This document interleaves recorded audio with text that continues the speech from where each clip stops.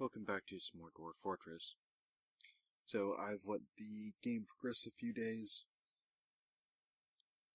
It is currently the mid-spring, third slate, and the masons have finally gotten around to finishing off some of the new tower constructions, bringing up some extra stone. So let's go ahead and get the new fortification set up. So F for fortifications.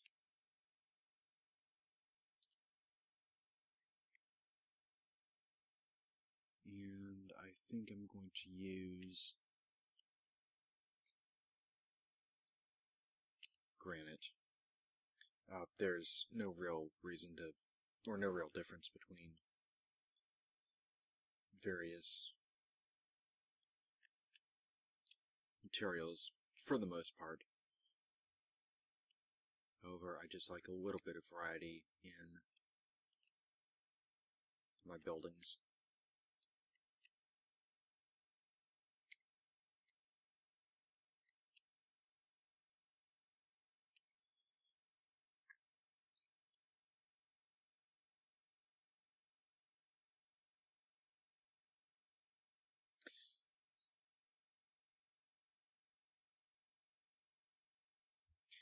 One downside to building out the corners like this first, it is possible for the dwarves to get stuck if, say, they build this fortification first. I do not believe they can cross this diagonal. However, because this floor is actually already designated, someone at some point should get around to getting it built before they have any serious issues come up. And actually, they are able to cross the diagonal, so it's not really an issue at all. It looks like the snow has melted. I did do a slight traffic adjustment to keep them off the frozen river as much as possible. And here we have a block floor. This is, and there goes the ice. This floor is mostly for caravans, just so that they have a guaranteed route in and out.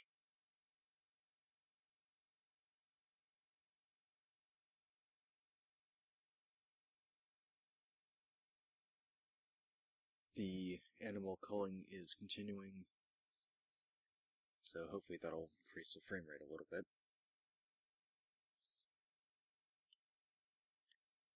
And the other thing is, this is a temporary sort of experimental dumping pile that I've done. So this needs to be reclaimed.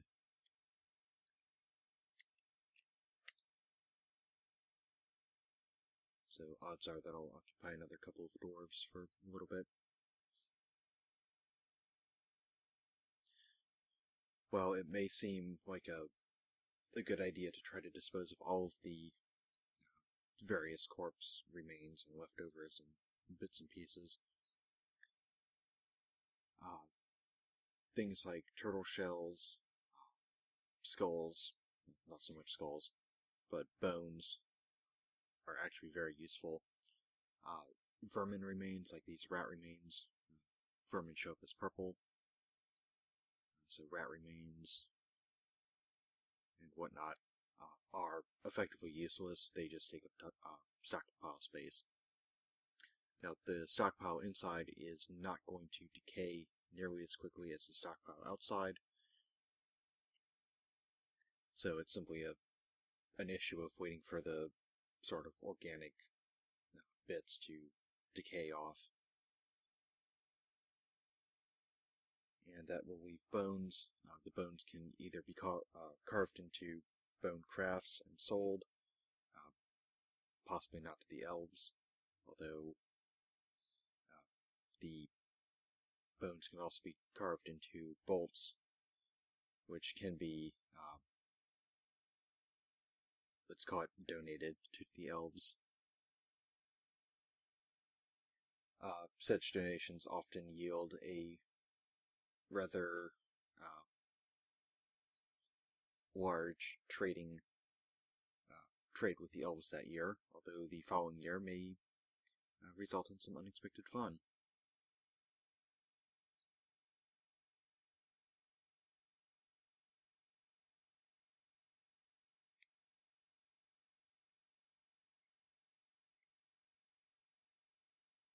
So the farm should be moving along. If I can remember the new shortcut key for that. I think I'm going to increase the farmer count a little bit. Although, realistically, it doesn't need to be increased all that much. That's a weaponsmith, that's a stonecrafter.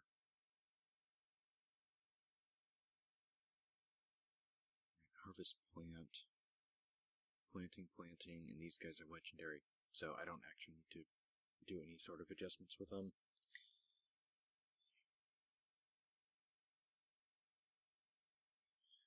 Checking on the... Alright, the Mason's Workshop has finally finished its production. So, build, workshop,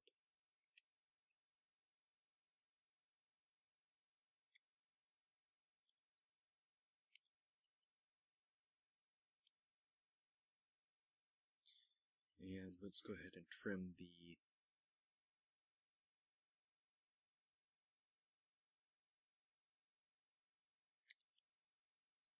pen and pasture area down a little bit.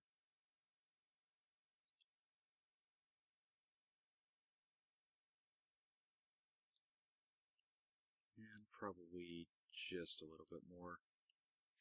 There we go. It doesn't really matter, but I like to keep the workspaces visible so I don't accidentally miss something.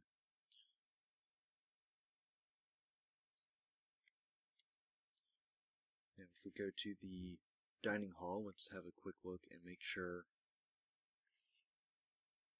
no one is about to have their clothing fall apart on them. So V to view the creatures, and usually I just do this in a spot check sort of deal. So they have slightly worn shoes, no big deal. Slightly worn hood, they're actually fine. So I just kind of go through and check a couple people. They're armored.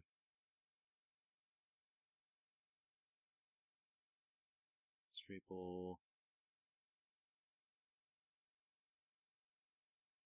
Alright, so it looks like, with a couple of exceptions, everyone has fully intact items, and those who do not simply have just a little bit of wear and tear they're not going to worry about yet. So what that tells me is the current supply of new clothing is such that dwarves are able to replace clothing as they need to.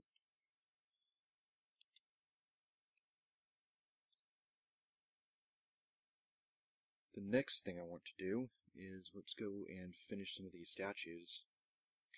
So as I've mentioned in previous videos, the stairs that I have, I carve out the middle section instead of having a middle stair there.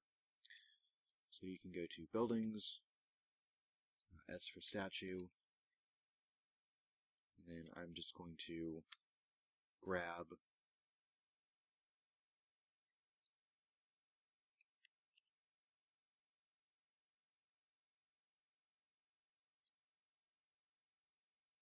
kind of whatever statue is available. I'm not really picky about this. The idea behind this is as dwarves transit the fort, they will be pretty much constantly passing one of these statues. So it gives them good thoughts for seeing well-crafted items. The odds are relatively high that some of these statues are of people either in the fortress or who are known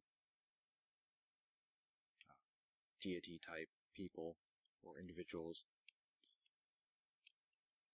So the dwarves will get extra happy thoughts for seeing either themselves or someone who they have a good relationship with. And while I'm here, I'm going to go ahead and remove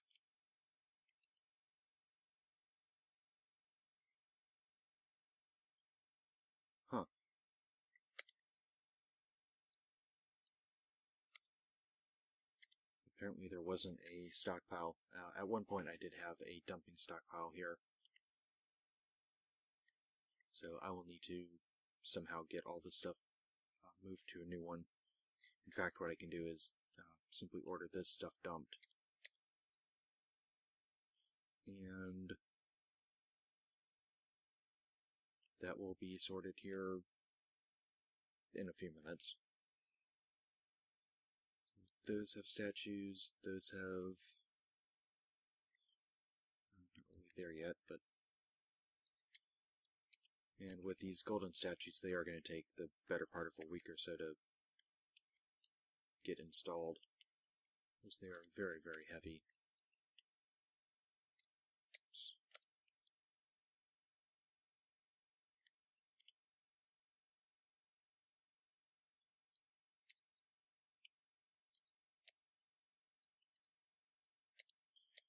The other effect that the statue placement will have is it will rather significantly increase the value of the fortress.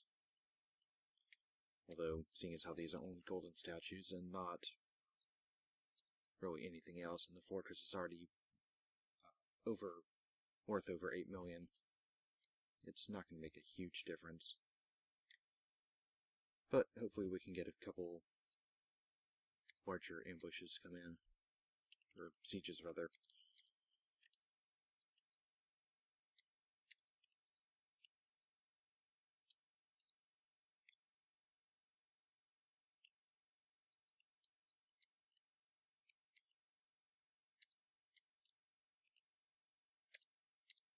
The only downside to kind of doing this indiscriminately is that it is possible for a dwarf to see someone that they dislike, and they will have a slight negative thought from basically seeing a statue made in the honor of someone that they don't like. It is possible for them to attack the statue and try to kind of disassemble it, but that is rather unlikely, seeing as how we only have 6 dwarves of average happiness.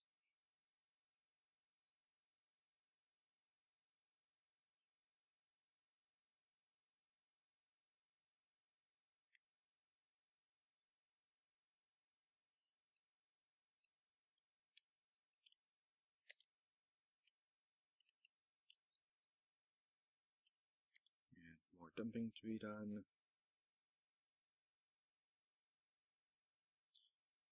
I did take the opportunity between episodes to mark some of the... No, those have already been actually taken care of. Mark some of the metal items that are of little use for recycling. And it appears that those have already been handled.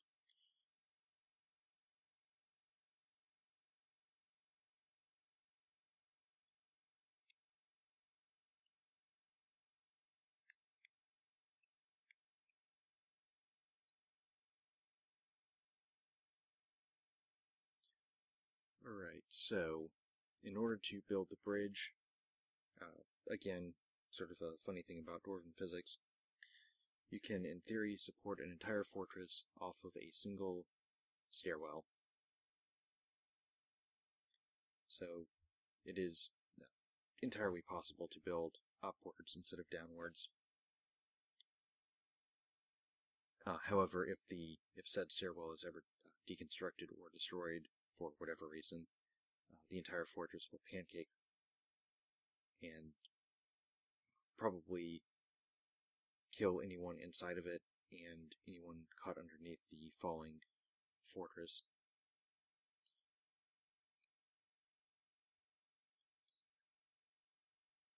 So building outward is the same as building the floor. Build, construction, floor. The only thing to keep in mind is that you're actually going to be building, you're not going to be building underneath the walls. The walls are attached on their own. So build inside one, like so, and there goes a very large quantity of quartzite blocks. Realistically, there's no reason for me to be building this large, but I want there to be enough room for a squad of military, or for 2 squads of military dwarves to be able to pass each other. And seeing as how this is one of the major ambush points, I figured I might as well splurge. And plus it helps use up the stone blocks.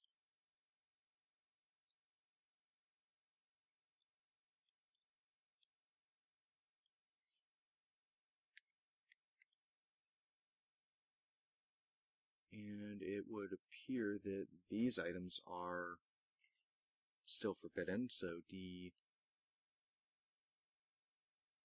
reclaim, and that'll get a couple more people moving.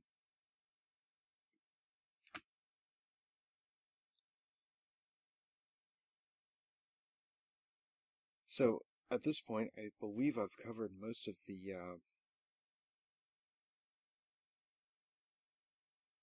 sort of basic Dwarf Fortress concepts: military, farming, bedrooms, how to construct buildings, how to do kind of freeform constructions, some defense guides.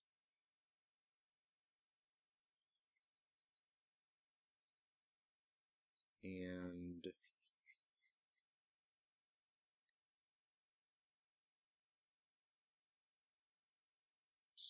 like how to understand the thoughts and moods and whatever of the dwarves.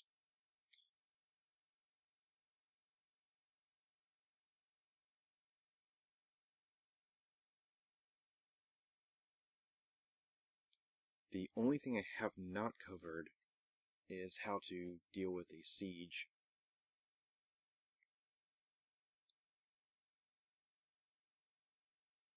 But realistically, all it takes to break a siege is either killing enough of the invaders, or, no, if you kill them all, then of course the siege breaks. The other option is to simply try to outlast them. Sieges usually last for an entire season, although it is possible to have back-to-back sieges or invasions or whatever. So it is very, very possible for you to go almost an entire year under siege. Having a defensive setup like I do here, most of the invaders are going to pile onto the map at some location, and then they're going to form up around the main gate. I'm not sure if that's some sort of procedurally detected, hey, this is where we should form up, or if that's because of the traps, but that's why I've decided to build this tower out here. Everyone kind of piles around here. We've got the archers shooting them, so that forces them to either move forward and into the traps, move backward and off the map, or stay there and be slowly whittled away at.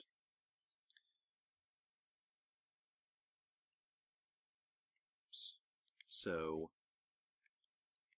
come over here. What I'm looking for is this lever here to be pulled. and hopefully someone will get around to pulling it before too long. What that's going to do is seal up this. When I originally made this design, this was the first time I had tried to do any sort of large freeform construction. I messed up slightly and made these fortifications. So what will end up happening is if a military dwarf who's patrolling up here goes off duty and there's a siege, they come down the stairs, see the invaders, panic, and run back upstairs. So they end up sort of getting trapped there, and it becomes a little bit difficult to get them to resupply. Consequently, though, if they are up there and shooting at invaders, it's very likely that the siege will end up breaking very soon. So it's not incredibly critical, but now that the outside has been sealed off, it's not going to be nearly as big of a deal. In fact, the bridges block line of sight entirely. So, with that, I think I'm going to actually wrap up this series, or rather part 1 of this series. Part 2 will be a lot more of the sort of mega construction, wacky fun time sort of projects with the dwarves. If there are any questions or whatever, please go ahead and leave those in the comments. As far as continuing on, what I will probably do is I will let this fortress run for another, it's currently 17, so I will probably let this fortress run until 25, probably the winter of 25, and then I will make a backup copy of the world, basically just do a fork, and abandon this fortress, run through the world history, see kind of what all happened. I'm actually not I'm not seeing myself lose this fortress, although there are a couple of fun things that I'm going to be trying that might end up flooding the fortress with various things, which would force an abandon. But what I will probably do, I have a second fortress site not far from here picked out, and I will start again with the new fortress. The only reason I haven't started already is that I want a little bit more world history to occur. Once I've got a couple more years in this, I think there should be enough events and whatnot that are roaming around. So I'll go ahead and close this fortress out for the time being, start the other one, and then I might actually come back here in adventure mode and probably adjust some of the traps a little bit so I can actually get through. I have played adventure mode for maybe an hour or so, but just kind of let this open everything up a little bit, and then come in adventure mode and look around, maybe loot everything, which I know won't really be realistic, but it's a thought, and it's something to try. And this way I know for certain that there's something either with really, really good loot already available, or that's, say, completing another death trap, sort of depending on the state that it's in when I close it out. So anyway, that will be that for this sort of part 1. I am going to go ahead and let the fortress run a little bit longer, and actually the final part I will be adding a final video, which will be a final video covering the trade. So as soon as I get a trade caravan showing up, I'll go ahead and start up the recording again and show how that's done. So until then, stay safe and make sure that your dwarves don't start withdrawing from society